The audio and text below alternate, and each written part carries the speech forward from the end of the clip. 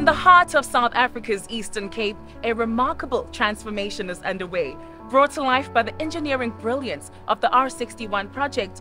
This is a story of how innovation, empowerment, and community collaboration are changing lives. The R61 project stands as a testament to engineering excellence. This project has not only connected communities, but has also become a beacon of hope for the future. At the heart of this transformation is SANWO's commitment to its transformation pillar. Through this, we have empowered local women and youth-led SMMEs, creating opportunities that have changed the lives of many. Let's meet these inspiring men and women entrepreneurs who have seized this opportunity. They are the backbone of this project, proving that the construction industry knows no gender boundaries. This project is the upgrade of the R61 between Bhaziya to Mthatha, which is approximately 18 kilometers. The R61 is an important link road to Mthatha. It links the N1 from the west to Johannesburg and Cape Town, and on the east it links up with KZN, which is an important link road on the N2. Apart from that, it's also an important link road, a strategic link to the new Wild Coastal Road as well. This road brings a lot of benefit to the community of Mthatha. It's an important industrial hub where the OR Tambo municipality is actually looking at developing an industrial zone in this area here. So this will become an important industrial hub for OR Tambo. The intent was to upgrade the road from a Class 3 to a Class 2 standard to improve the geometry of the road, make it safer. Part of that is to widen the road and also to create auxiliary lanes so people can pass safely. There's also a lot of intersections along the route which were not safe, so we had to make them safer by creating dedicated turning lanes. And then a few of the bridges were overtopping in floods, so we had to upgrade them so they don't overtop. And then there were a number of points where cattle crossed the road, so we needed to construct agricultural underpasses. By installing them, it actually lifted the road alignment as well and took out a couple of dangerous places along the route. So I think that generally we've upgraded it that you can travel at 100 kilometers an hour safely at the moment. This contract was awarded to us in June 2021, where our mobilization period began. And this contract was an existing contract that was not completed by a previous contractor, and we've then taken it over on a separate tender. While we were mobilizing, we identified certain aspects of the project that could be subcontracted out to the local SMMEs. Our contract requires a 30% spend with SMME contractors. We've managed to spend 38% of our contract value. We've also employed a lot of labour. We're supposed to employ 8%. We've come in the region of about 16% value on labour injected, so that's money directly into the local economy as a percentage. The contract value will turn at about 270 million approximately. It's not completed yet, and there's certain things that need to be done. Currently doing curbing and a lot of concrete. So I was fortunate enough to be able to, during my curbing, I was able to also be exposed to other concrete jobs, like doing bus bays and whatnot. So basically they gave me a lot of skills. I'm able to do like concrete too. I'm really good at that. I'm excelling exceptionally well. I'm doing exceptionally well in that. I know that when I leave here, I'll be a grade 3 or grade 4 subcontract. Like main contractor, most probably I'll be getting grades. My grade will be up.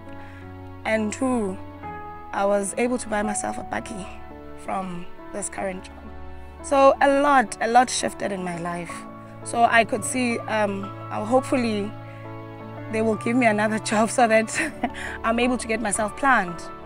I am an owner of a company which I've gained from being employed under HNI, which I didn't have money to do it before. So now I am a Jama supplier's woman. I've grown. So I applied by HNI with my company, then HNI accepted me. So now I'll be earning money. What I enjoy the most about working in the construction industry is the pressure and also the drive, the stress. It drives me, it wants me to prove myself. Actually, the mere fact that people tend to think that just because I'm a woman, I'm unable to do it.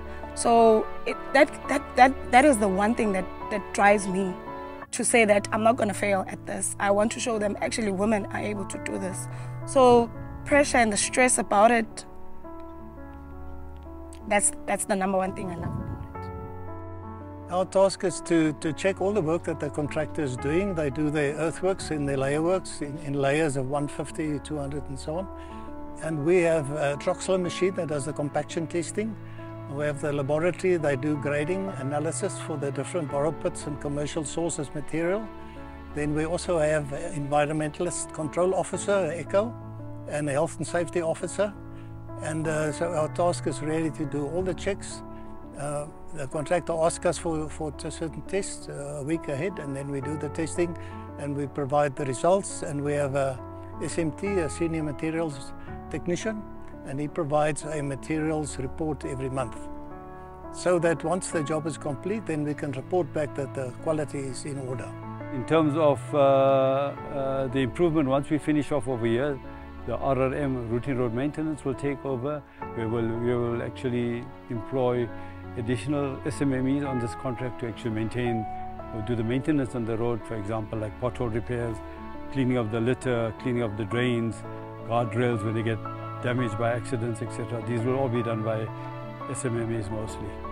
The communities are an important stakeholder, apart from the others, the municipality, the taxi associations, the church guys, etc. sort of thing are all important stakeholders in our industry. The chiefs, local chiefs around here are important stakeholders. So having consultation and meeting at design stage is very important with them, because we get to know, we design the road as engineers, but we don't know what are their requirements.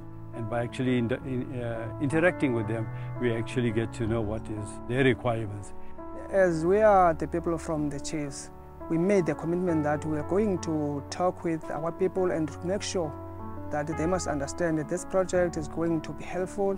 First of all, we had the problem of narrow roads, the potholes, of which are the things that now is the things of yesterday. So it's one of the benefits that the community get in this project. At the same time, as we all know, that South Africa got the problem of unemployment. So we had to check those poorest homes in order to employ these people, to consider them first in order to change their lives. The project has come at a right time in this area, and it was consists of the 7 wards. That is the most big or huge project that was taking most of the community in these areas. On the arrival of the project here, they are promising of employing 250 community members. But what we are most fortunately we have, they employ around about 337 above that 250. That is, it means to us, there were so many people that were benefiting there. The R61 project has absorbed a significant number of women and youth into the labor force, fostering a community where diversity and unity go hand in hand. But the benefits extend beyond the construction site. Local communities are thriving as new businesses are flourishing thanks to the increased traffic brought by the upgrade of this road. Our commitment to this transformation has not only changed infrastructure, but has ignited a spark in entrepreneurship.